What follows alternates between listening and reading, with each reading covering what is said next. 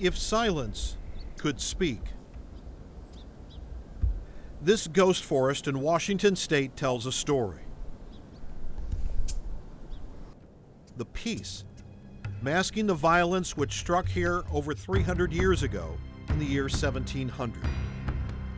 As the same geologic forces creating the great earthquake and tsunami striking Japan in 2011 will strike the northwest coast of the U.S. again.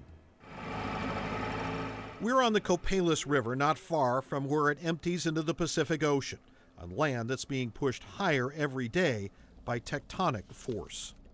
So what killed the ghost forest? It's very simple, a loss of elevation. So for hundreds of years, these trees were growing in largely a freshwater environment, but they weren't very high above sea level. So in the earthquake, the west coast of Washington State dropped more than 6 feet. This became a salt marsh, and the trees died. And it's all generated from a 600-mile-long fault running off the Pacific coast, from Cape Mendocino, California, past Oregon, Washington, and British Columbia, Canada. The fault runs along a boundary of crustal plates making up the ocean floor that are, for now, locked to the western edge of the North American plate. Those plates pushing against each other, driving to the northeast and up. And when they release, all hell breaks loose.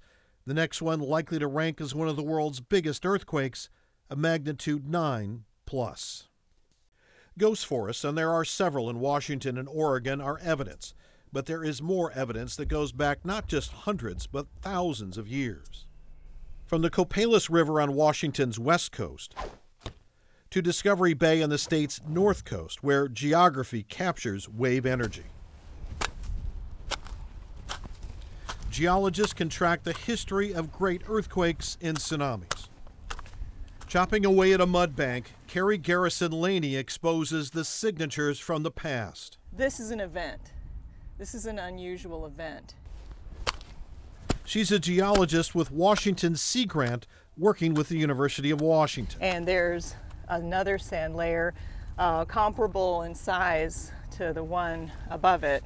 What is gray is what stands out. Here there's definitely organic material, but there's also a lot of mud and silt. Sand pushed in by large waves, covered up by more mud. And this one has a radiocarbon date that suggests it's from 1700. Scientists say it will happen again, and the state of Washington, with participation from Oregon, is trying to get ready. In 2016, 23,000 National Guard troops, first responders, even the U.S. Navy conducted a giant drill called Cascadia Rising.